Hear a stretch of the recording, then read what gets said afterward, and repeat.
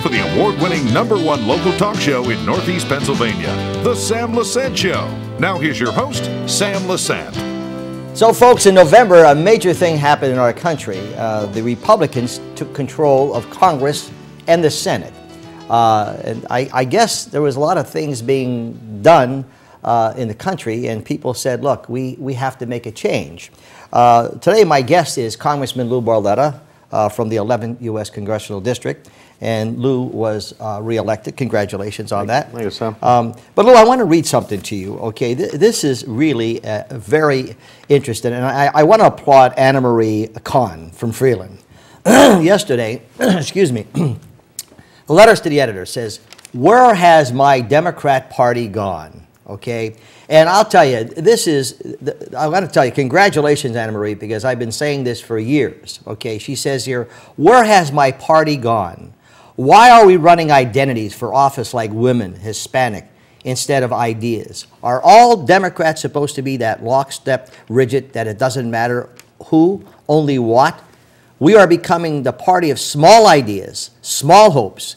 We are abandoning the American tradition of praising the free thinking and recognizing the limitless potential in the people who solve whatever problems arise." And I got to tell you, my mother, who was 87 years old, who became a Republican, not because, you know, as a fact that the Democrats have the pro-choice, everything that is absolutely immoral, they're there for them. And it seems that people do not really think about those things. But we were Democrats all our lives, and we were proud, my mom and dad, etc., because it was a party that was helping people, okay? And I'll tell you what, this is a great letter to the editor. With that being said, I know a lot of things are happening, but now Congress, you guys, have the opportunity to put forth what you've been crying about for the last 2 years, okay? So where do you see us going in the next 2 years, Lou? Well, you know, in the House, Sam, we have tried to eliminate the dysfunction of Washington by passing bills that go through what they call regular order. Now, what that means is, rather than these giant 2,600-page or 1,600-page bills that nobody knows what's in until you pass them, the way it'll work is that each bill will go through the committee of jurisdiction. Basically, the committee that oversees that issue, it will go through the committee and goes through a vetting process where both the Democrats and Republicans in that committee will have a chance to question and make changes and amendments, and then it gets passed out of committee, and then it goes to the floor where the entire House will vote on it. And again, you can go to the floor and talk about it, and the American people will be able to see the transparency of what we're passing. That hasn't happened in a long time before we were there, and what happens is things just sit until we have these massive bills that really a lot of junk gets put into, a lot of bad things get put into it, and it gets covered up. We have passed 386 bills in the House that have gone to the Senate.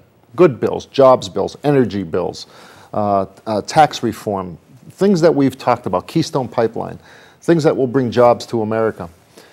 They've gone to the Senate where Harry Reid, one man, was able to take those bills and just basically put them in his desk. They never saw the light of day. The other senators never had an opportunity to even vote on it. The American people never got a chance to see it. And things stopped dead in its tracks.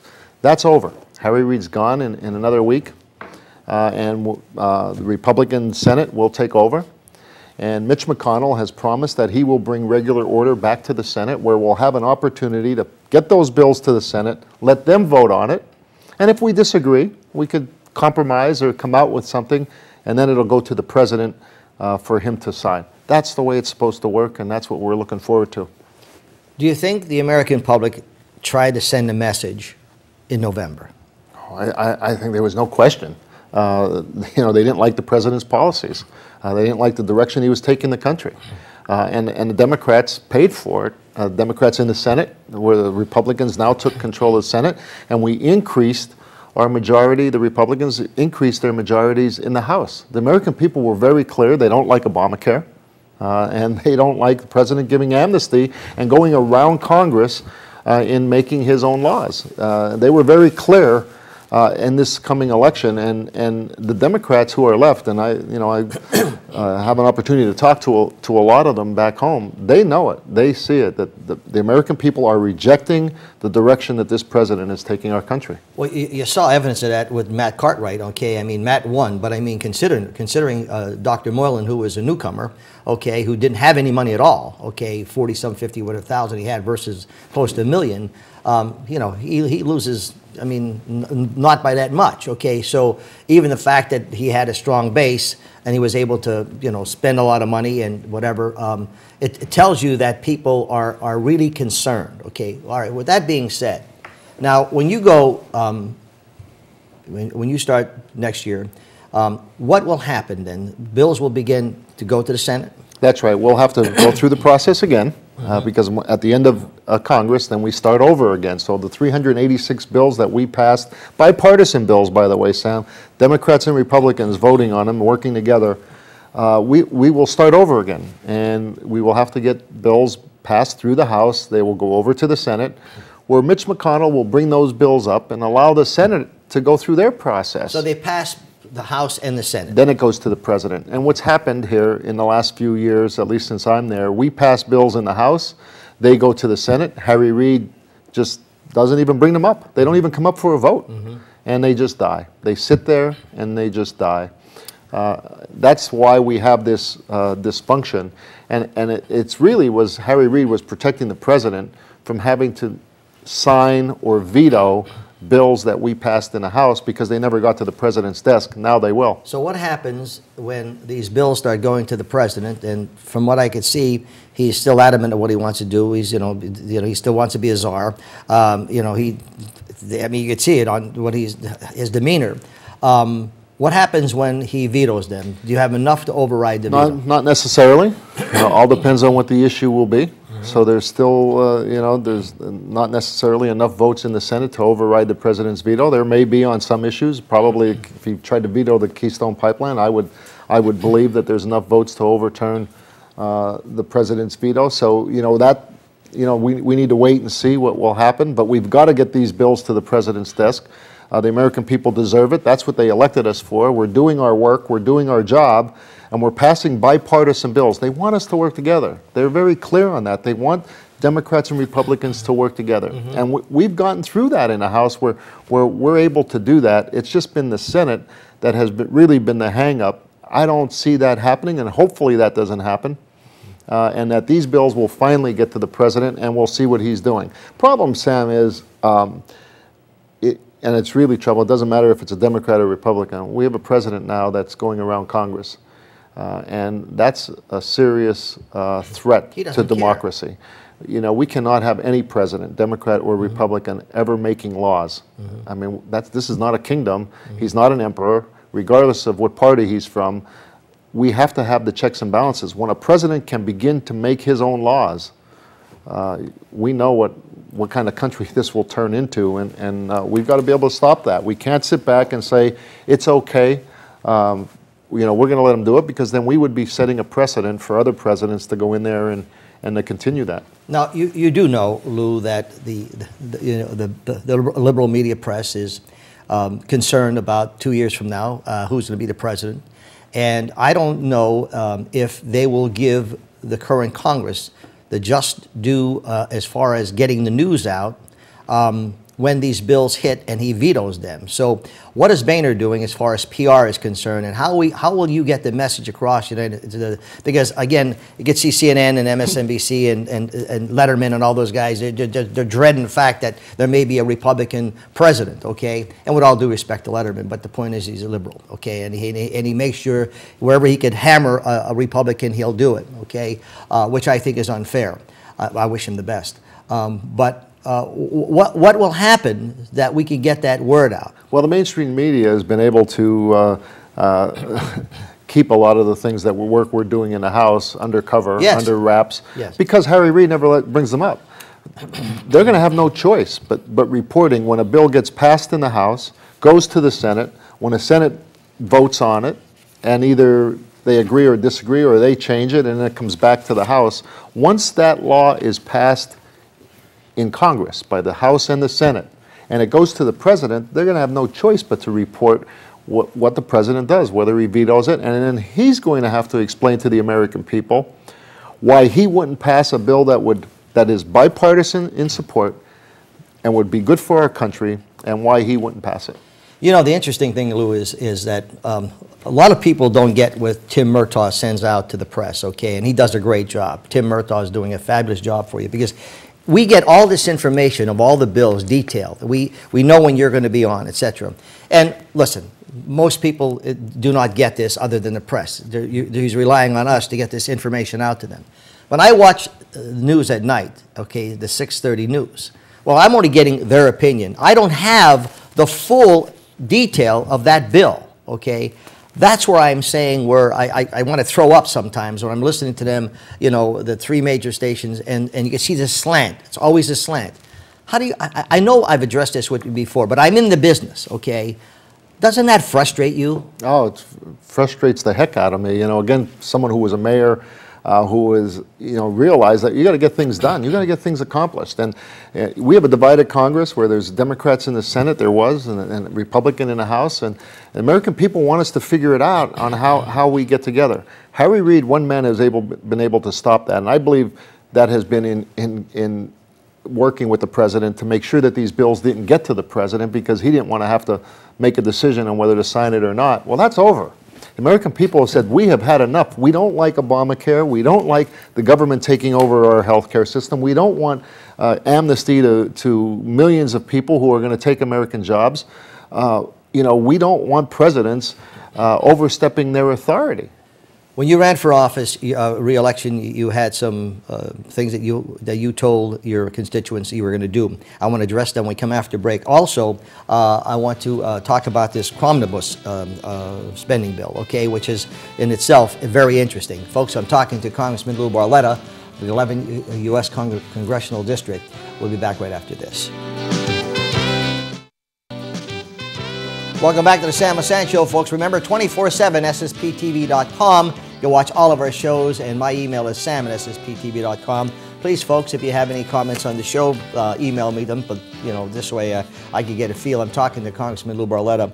And first of all, Lou, I want to tell you, congratulations on your win, and I'm glad to hear that everything went okay with your surgery. Thank you. Because the day I called you, election day, I didn't know you were in a hospital. Yeah. And I'm saying, come here and, you know, et cetera. But thank God that went well. All right, now, when you're talking about some different bills, Jim Murtaugh sent this press release out. It says, Barletta details highlights of the omnibus spending bill. First of all, what's omnibus? Okay, it's part of the dysfunction of Washington, basically. Rather than pass the funding for each department separately, like the Department of Defense or the Department of Health and Human Services, rather than pass them separately, what has happened is we would pass them separately in the House. They would go to the Senate, where they would sit. Well, now these 12 funding bills for each department to fund our government is sitting there all at once.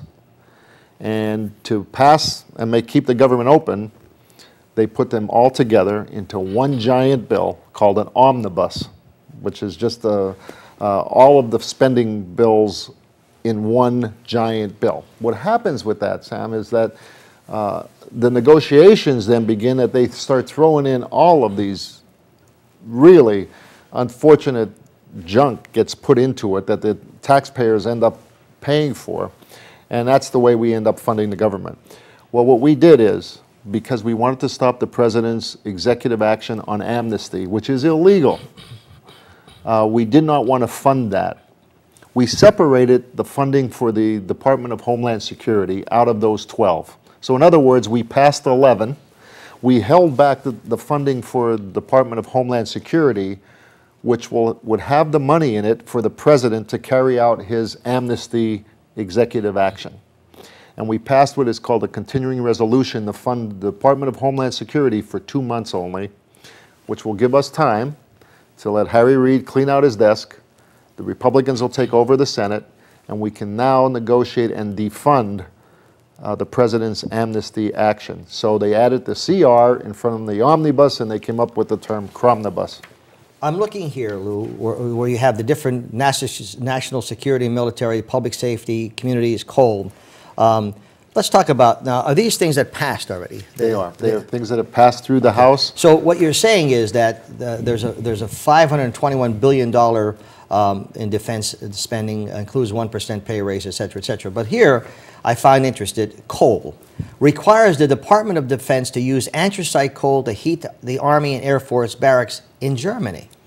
That was language that I put in, actually. Yeah. And my predecessor before me has been something that we've been doing here for a long time. Yeah. To make sure that we have a base over in Germany. We have coal where we could keep people working here, and yet it's economical and ship the coal there. They're the kind of things that were in this bill that help us back here. I think what they're trying to do is, when you talk about coal, right away they throw the environment at you, that you're disrupting the environment, it's causing cancer, the carbons, et cetera, et cetera. And on one of my shows with Anthony Orlando, who wrote the letter to the 1%, we're talking about, we do want an environment that's great, okay, and we don't want the gases. What has the government done to protect that, or have they gone too far? Well, they've gone way too far. The EPA is so out of control, Sam, that they are now regulating mud puddles. Mud puddles. When we get a heavy rain, and there's a mud puddle on a farm, they want to regulate that as navigable water. Little ditches, they want to regulate to the point where they're putting farmers out of business. They're making it very difficult to farm. We can go. No matter what the industry is, the overregulation of the EPA, of course we want to make sure we have clean air and clean water and we're taking care of the environment, and nobody is a better steward of the environment than our own farmers, because they make a living off of the land. But when we begin to put Americans out of work and sending these jobs to China and other countries who abuse the environment worse than anyone, we're not helping the environment. We're hurting the environment. We've got to make sure that we're keeping these jobs here, at the same time protecting our environment without going overboard. And EPA right now has been one of the departments who have overreached their authorities. So what is Congress going to do about it? Well, one of the things we did in this bill right now, we rolled back EPA's staffing to 1989 levels. 5 straight years now we've rolled back EPA. Not because we don't want to regulate and make sure we have clean air and water, but we don't want to be putting people out of business and sending these jobs somewhere else. Sam, for example, Dodd-Frank, it's another bill that makes it very difficult for our farmers to borrow money. We roll back some of those regulations and help keep American jobs right here in America. All right, there's so much I want to talk to you about. Let's talk about Cuba. Now, the first thing when Cuba came out, is people saying, well, it's great, we're going to start going traveling, it's a good thing, let's get our company, they're only 90 miles away from the United States, blah, blah, blah, blah. Now, is it a good thing or a bad thing? No, I don't think it's a good thing, Sam, because this is a country that has oppressed its people, who don't have the same freedoms that you and I. Just as I can sit here today and criticize our own government, they can't do that in Cuba. This deal with Cuba will not benefit or make the Cuban people any freer. It won't give them any more rights. It won't allow them to use the internet, to have the same freedoms that we have. We have loosened the sanctions on a country that the dictators that have run that country will benefit from and use it against their own people. Why? Listen, Sam, I've been questioning the president's foreign policies as much as I question some of his domestic policies. We did the same thing with Iran. This is a country that wants a nuclear weapon so that they can blow Israel off the face of the earth. The sanctions that we had on Iran were working, and that's why Iran came to the table, because the sanctions were working. The president loosened those sanctions. I don't believe it's going to make the people in Iran have any more freedom than they had before. Why we're doing this with Cuba, where they can now turn around and make a deal with Russia. This has not helped the people that we're trying to help. I believe when you're forming policies, if our goal is to free people from a dictatorship or a government that is oppressing those people, then any deal we make should do that. This deal did nothing like that at all. All it did is it's going to make Cuba, the dictators there, they're going to make more money and I believe they'll use it against their own people. Here again, you know, there had to be a motive or some reason why Obama wants to do this. You know, there's been no explanation? discussions with Congress. It hasn't been something that I could even sit here today and tell you what their thinking was, why they did that. There's no talk, there's no negotiations, and you know, the president said that he was going to change the direction of this country, and I'm concerned in his last 2 years, Sam, he's going to do what he wants, regardless of what Congress feels and what the American people, by their last election, how they feel either. Well, it'll be interesting to see what happens because, again, he will be setting a course for the next who the next president's going to be. Folks, I'm talking to Congressman Lou Barletta. We'll be back right after this break. Folks, thanks for joining us at Sam Lesante Show. Thanks for staying with us. My guest is Congressman Lou Barletta. We're going to have an exciting 2015 and 2016, I'll tell you that. Lou, some of the things that you feel, you know, got about 3 minutes left. What do you think your constituents should be aware about what you're going to be addressing? Well, one of the things, Sam, is in speaking with Speaker Boehner, there were a lot of good things in that bill for Pennsylvania that we passed. There are a lot of bad things that are in it as well. Things that we wouldn't want to see money spent on. But that being said, what I was able to do is negotiate myself a seat at the table. When we go back in January, Speaker Boehner said that I will play an integral part in forming our immigration policy in dealing with the President's recent executive action on amnesty. I'm going to be able to play a major role in crafting that legislation to defund what I think is a national security issue and an American jobs issue in granting amnesty to over 5 million, and that number could grow to be 10 million people. When it is so hard to find jobs right now, Sam, for the American people, we're going to bring 5 to 10 million more people in to compete for those jobs and provide them an incentive. This is something that nobody is talking about in Washington but myself, is if, for example, if 2 people come for a job for you and you have 50 employees or more, if you hire the American worker, you have to provide them health insurance or pay a $3,000 fine. But if you hire someone that the president just gave amnesty to, you don't have to provide them health insurance nor pay a $3,000 fine. Who are you going to hire? Well, tell me about it, yeah. This is unfair to the American people. It's putting our national security at risk. And I'm going to do everything I can to defund and try to stop this president from taking American jobs and making it harder for Americans to live here in the United States. So I want to ask you a question, okay? Here's the question. When you campaigned for re-election, you know, what was your general theme? What did you tell your people that you were going to do? I was going to do what I think was right, not what my party wants. I'm there for the people, and if it means doing the right thing for the American people means I don't get elected again, then so be it. I'd rather not get elected, Sam, than go there to do something that I don't think is right for my grandchildren, your grandchildren, and the next generation. We were blessed to live in this country. We were blessed to be born here. And we have an obligation for the people that will come after us to stand up, make sure that we're protected, and make sure that we provide opportunities. That's what America is all about, and that's what I'm going to do. And you know, I really don't care who likes it in Washington. All that matters to me is the people that send me there, because I realize they're my boss, not the people in Washington. So did they vote for Lou Barletta because he's Lou Barletta, or they vote for you because you're a Republican? I've won in Democrat districts every time I put my name on a ballot. So in other words, they voted for the person that, you know, you have a record and they voted for that. So people are looking for honest politicians, okay? That's the thing that really I was disappointed with Tom Corbett, okay, who was an honest politician, brought unemployment down, higher education. But when private, when constituents or get together and, you know, just vote for the party because they want that power back, whether it be a Democrat or Republican, I think that's so wrong. You know, I do wish the best for Governor Wolf. I'm hoping he's going to do what he says that. But it's interesting, isn't it? It's not about party anymore, Sam. No. People need to vote the person who are going to stand up and tell that to the head of the Democrats and the Republicans. They're both guilty of that. You got to vote straight Republican, vote straight Democrat. and senior citizens get wrapped, you know, et cetera.